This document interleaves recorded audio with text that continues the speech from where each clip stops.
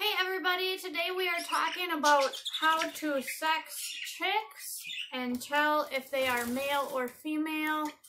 I'm in my bird room right now, so you might hear some parrots, you might see some parrots in the background. And this batch of chicks I have here are, let's see, about less than a month old.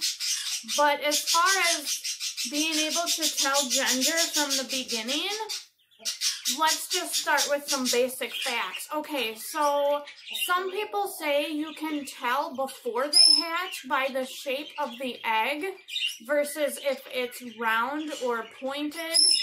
That is not true. That's a myth. You cannot tell by the shape of the egg what the gender is going to be. Once they hatch out, you can kind of start to see with most breeds, and even mixed breeds, the females will tend to feather out faster. And also, the shape of the feathers on the wings with most breeds can kind of tell you if it will be a male or female. So on the wings, at around 3 days old, the feathers will be more uniform in growth, whereas the male chicks, a lot of times you'll see a round section with just a couple feathers on the bottom. The feathers kind of look to be in the shape of a semicolon, and again, they feather out slowly with the males. Once they start to be a week or two old, you can tell by the way the comb is shaping. Whoops. It's going to be a little chaotic in the bird room.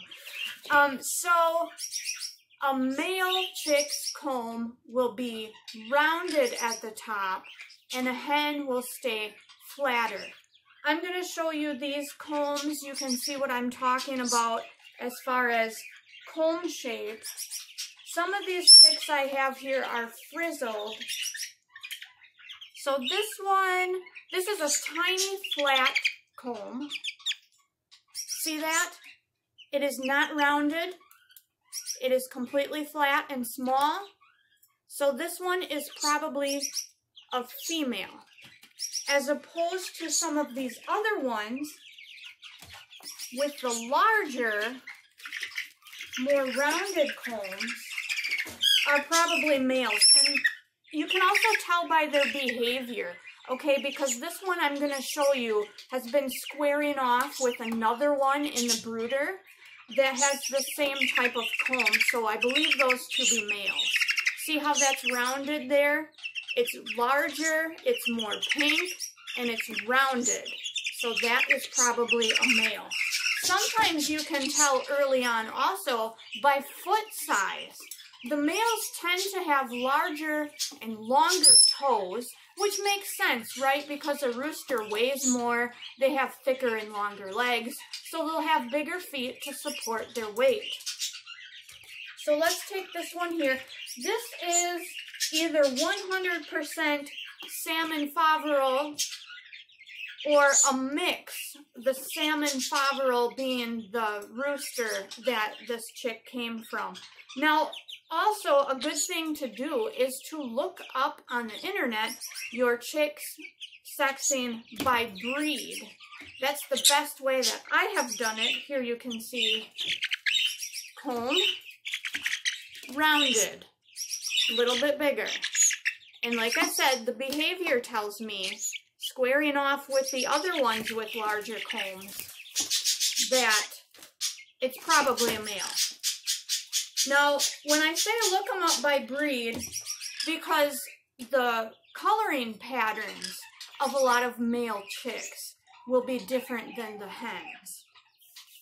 I used to call them salmon faverols, but it's actually a French word, so it's faverol. But anyways, once they get a little older, you can tell the male chicks by the saddle and hackle feathers, which I'm going to take my camera outside and I'll show you some older chicks and tell you what I'm talking about as far as saddle and hackle feathers.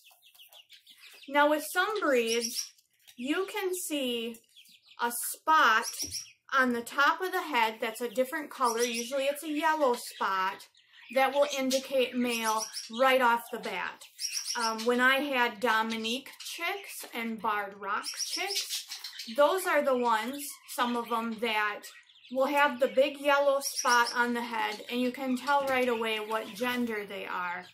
Here is a picture I'll show you of a lavender Orpington with that yellow spot, and that would indicate male chicks.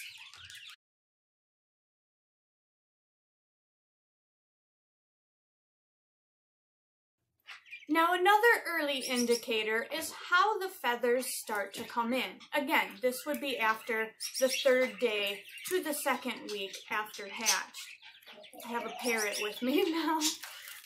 Okay, so I'll show you what I'm talking about here. As the feathers come in, most of the breeds, you'll see the females get feathers up here by the top of the wings on the shoulder area before the males, and they will develop tails faster than the males. And when I say, you know, go on the internet, look it up by breed, sexing, there's some great diagrams out there that show you how the different genders per breed feather out. Due to copyright infringement, I can't share those diagrams with you, but they're out there. There's a great one about cochins, for example. Now, it can be hard to sex chicks with certain breeds like silkies. However, with that breed of chicken, the male chicks tend to form like a mohawk, a narrow head poof, versus the females that have a rounder head poof. And they also develop a more narrow tail with streamer feathers in it versus the females that will have a more rounded. So with silkies, for hens, you'd be looking for the universal round head poof and the round tail. Now, patterns of chicks' feathers, you can tell gender on sex-linked breeds. This means that they're going to be different right off the bat with their coloring. And also, if you take a striped rooster or a striped hen versus a solid pattern of the opposite sex and have chicks, the males will be striped right off the bat and females will be less striped. So that's what sex-linked means. You can tell more early what gender they're going to be. So now I will show you my chicks that are outside. They are roughly 2 months old, and it's a little easier to tell at that time, and I'm going to show you how I can tell on those chicks as well. So when I talk about saddle and hackle feathers, the hackle feathers on a rooster are at the base of the neck, and they will be a pointy feather that kind of drapes down a little bit. And the saddle feathers are at the base of the tail, and those will be pointy as well and drape down. It does take a while for those types of feathers to form and come in, so that's not a method that you can use early on. Okay, so these are my older chicks that I moved outside. I believe I have 3 hens and 1 rooster. This is the other salmon faverol that I have. Now, when you look that up by breed, it says that the male chicks will form black feathers, and this one does not have black feathers on it, so it could be a mix. Where I got the hatching eggs from was a mixed flock, but you can see wattles have grown in, large combs starting, and this is the only one out of these 4 that tends to peck at me a little bit. Now, I do work with the chicks to get them to be friendly. I spend a lot of time with them, and I have some methods that I use to get the chickens to grow up to be nice and friendly. I'll do a video about that in the future. So the other 3, again, the rest of the three are definitely a mix. Small combs, no wattles coming in yet, really. Little bit of wattle there, but tiny, tiny comb. Now, I have a couple friends who are chicken breeders, and they swear by the method of raising your heat in the incubator just a little bit, like going more towards 100 degrees, maybe 99.8, somewhere around there. And they tend to hatch out more females by just that little increase of temperature. I did not do that when hatching these eggs. However, I did put a towel over most of the incubator. It covered about 3/4 of it to keep the heat in. And out of all these chicks I'm showing you today, I have 7 hens and 4 roosters, although one I'm not sure. So I might have 8 hens, 3 roosters. So that's a pretty good ratio. And I do think it's worth trying to do the tiny bit of temperature increase to get more hens. Now, another method that I use, you might have heard of this, is called the leg dangle method, where you pick up the chicks and you see if their legs hang down low or if they draw the feet up by the body. Now, when I first started reading about this method, it said that if the legs dangle, it's a female, and if they pick the legs up, it's a male. However, I have found the exact opposite. And with this method, what they do with the chicks, it's kind of actually horrible. They hold them by the head. You don't have to do that. Please don't do that. That can cause neck injury. It's not a proper way to do that. All you have to do is hold them. I've used this method. Some people say it doesn't work. It has worked for me. See how that leg is being picked up there? And this is the one with the tiny comb. That, to me, says female.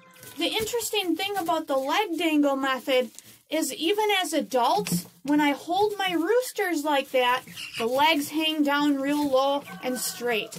And the hens, especially egg-laying hens, the legs, they'll pick them up and draw the feet into by the body. Now let's try this one here. This is for sure a rooster. Look at that. Oh. Hold on. You gotta make sure they're still. He's not wanting to cooperate. Let me see if I can get another one here. Come here. Let's check this out. Leg is up on that side of the body. That's a hen. This one I'm pretty sure is a hen. And we're drawing the feet up by the body. When I say legs dangle, I mean straight down. Let's see if I can get this one I think is a rooster again. Did we check this one? Let me see. Legs are up. Pretty sure it's a female. The interesting thing about that too is, there we go. See what I'm talking about? Straight down with the legs, totally dangling. And that is a rooster. I've used that method myself for many years with many batches of chicks, and I've tried this as early as 3 days old, and I seriously have found that if the legs hang straight down like that, it turns out to be a rooster. You looking in the camera? So, I don't know. No method is 100%, but that method works for me. The interesting thing about this is, I have older hens who no longer lay eggs, and once they're out of that egg-laying age, their legs dangle like a rooster. I don't know, I just find it super interesting. I'll continue to use that method because it works for me. I hope these tips helped you. Some hatcheries, they'll do chick sexing. That method is pretty invasive. They go in through the vent. First, they squeeze the poop out. It's very, very hard on the chicks. People who do chick sexing at hatcheries have a ton of training to do that. Some of them train for more than a year to do that, but they still make mistakes. I know people get upset when they order hens and there's a rooster in the mix. It's very, very hard to do the vent sexing, and there is room for error. So again, thanks so much for watching. Be sure to subscribe and hit the bell for notifications about the new and upcoming videos. Thank you.